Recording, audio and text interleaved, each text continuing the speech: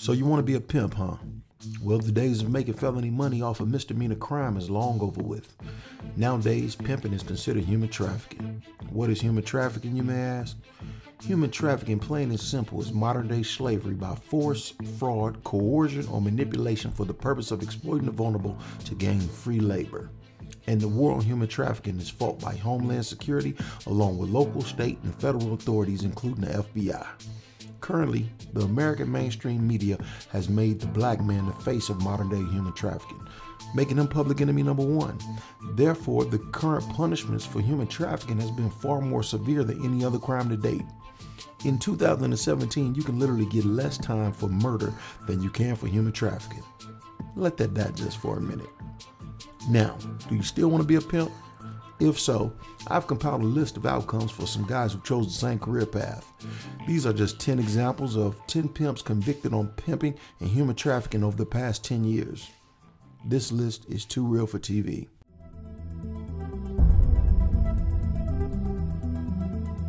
A Too Real for TV exclusive.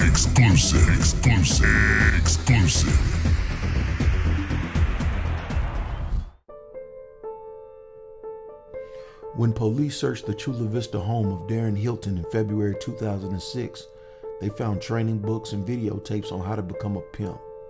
His desire to be a pimp, snatching young girls and forcing them into prostitution, landed this Chula Vista man a prison sentence that will likely keep him behind bars for the rest of his life. In February 2008, 28-year-old Darren Hilton was sentenced to 77 years and 4 months in life to prison for sexually assaulting 4 teenagers he had targeted to work for him on the streets. 2 girls, ages 14 and 16, acted like they were going to work and escaped when he took them to work in National City and contacted the police.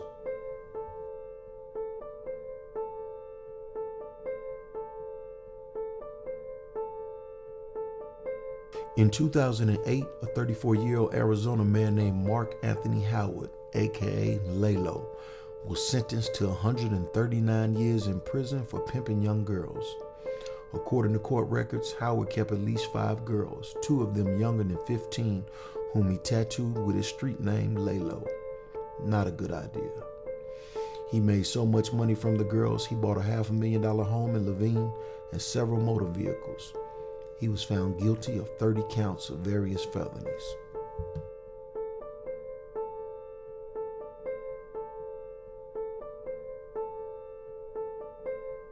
In April 2012, a young woman took the stand to testify against a man who forced her to become a prostitute at the age of 12.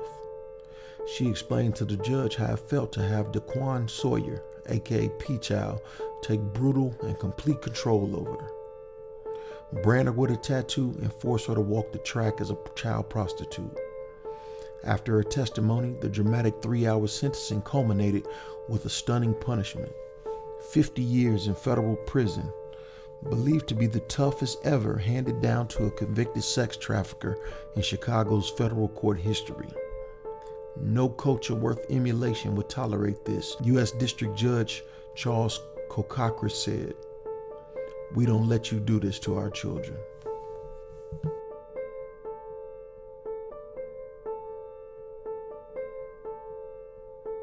In April 2012, a 45-year-old man named Derek Avery, who gained fame in movies and television as Pimp Snooki, was sentenced to 20 years in prison in federal court in Milwaukee. Snooki prostituted scores of women and girls in cities from Milwaukee to Los Angeles for at least 16 years, according to federal prosecutors.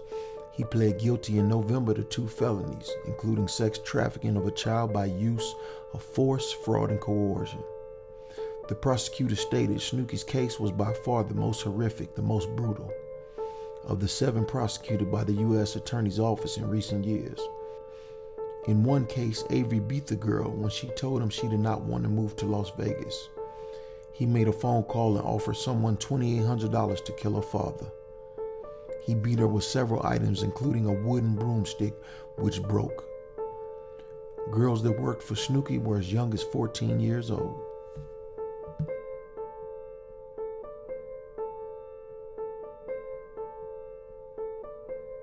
In November 2012, in the Sin City of Las Vegas, Judge Michael Villian sentenced Ocean Fleming, aka O, to life in prison for first-degree kidnapping, one of 23 counts a jury convicted him on.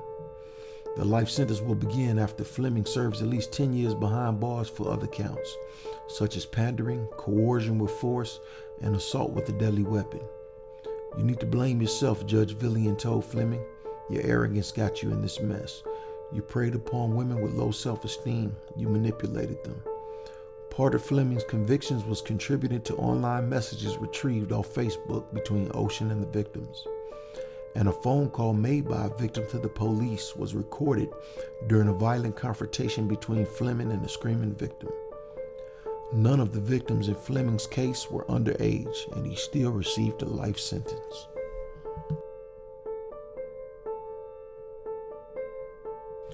In 2011, a 48-year-old Raymond Sharp, aka RC, was arrested after an incident in which a partially nude woman was seen looking for help fleeing from Sharp's home. After contacting Sharp, police found the woman was one of a number of prostitutes being pandered by Sharp.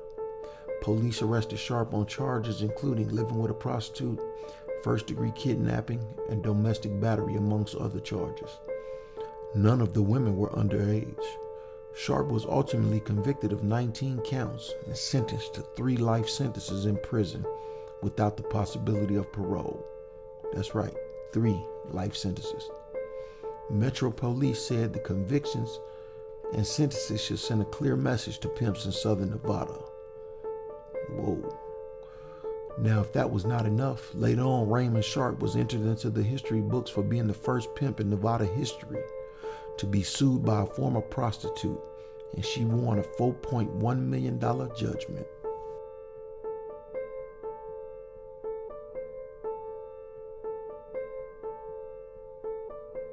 In July of 2013, law enforcement arrested a 26-year-old Dallas man, Torian Jackson, aka Marvelous Rich, in Louisiana for human trafficking a 16-year-old girl.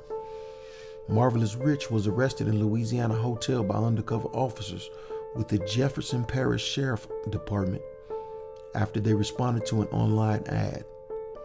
Records show Jackson beat the victim with an extension cord and threatened her if she tried to leave him. He pled guilty and was sentenced to 22 years in federal prison.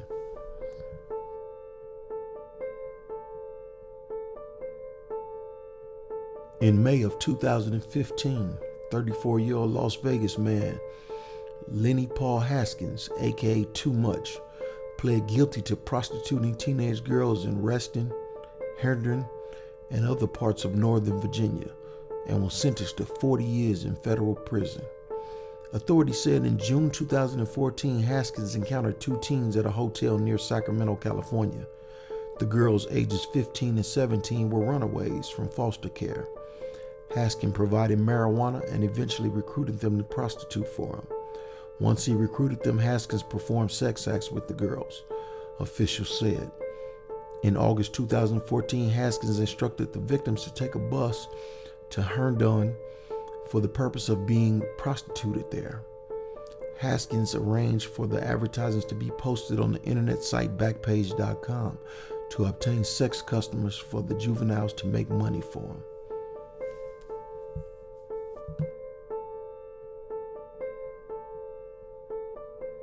In May 2016, Andre Antonio Adams, age 33, aka Chicago, was sentenced to a devastating 330 years in Arizona prison. Damn. Adams caused 2 15-year-old girls to engage in prostitution. Detectives assigned to the Greater Phoenix Area Human Trafficking Task Force became aware of the 2 female victims in the case through advertisements posted on Backpage.com.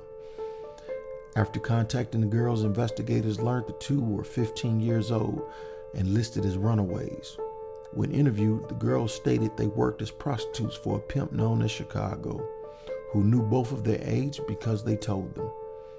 Chicago rented hotel rooms for them to have sex with men for money, and he promised them protection and marijuana. The 2 victims identified Chicago in a photo lineup.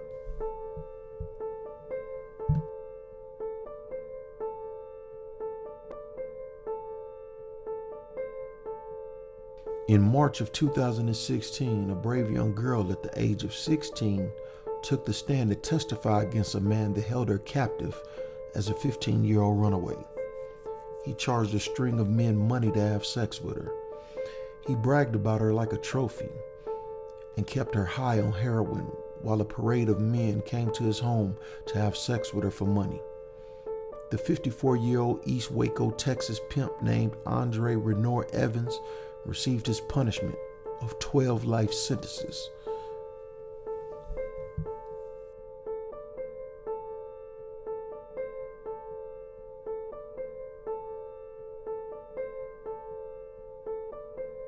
In April 2016, LaRon Carter, also known as Pimping Bird, 39 years old, was found guilty by a federal jury in Los Angeles.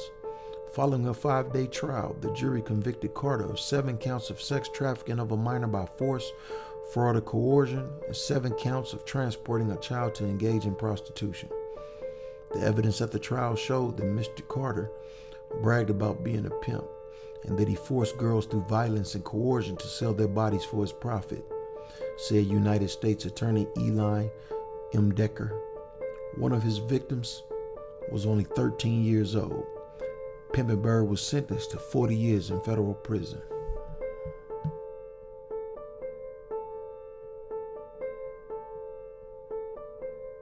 Now, although I have stated that the black man has become the face of human trafficking, please do not believe the human trafficking laws discriminate against race. In August of 2016, a Greeley, Denver man was convicted of human trafficking and pimping several underage girls, among other felonies.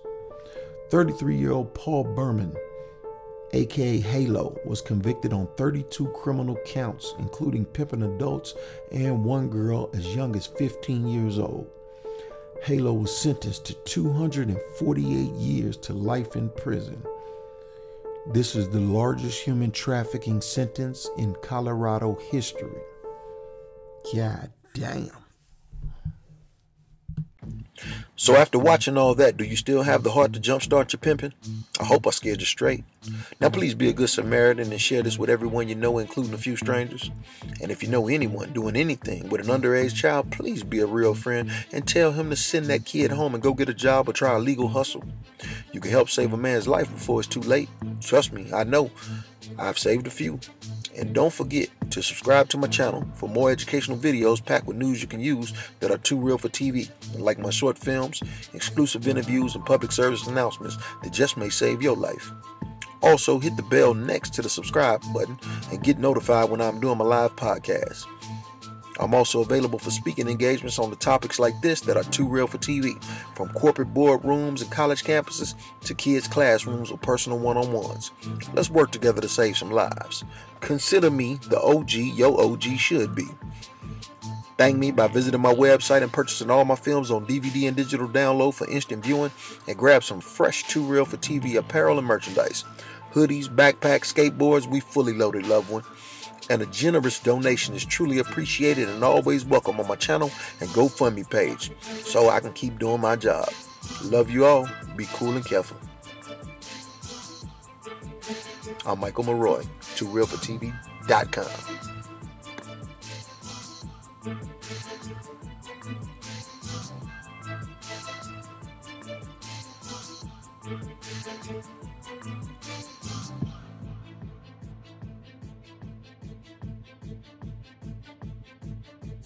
TooRealForTV.com.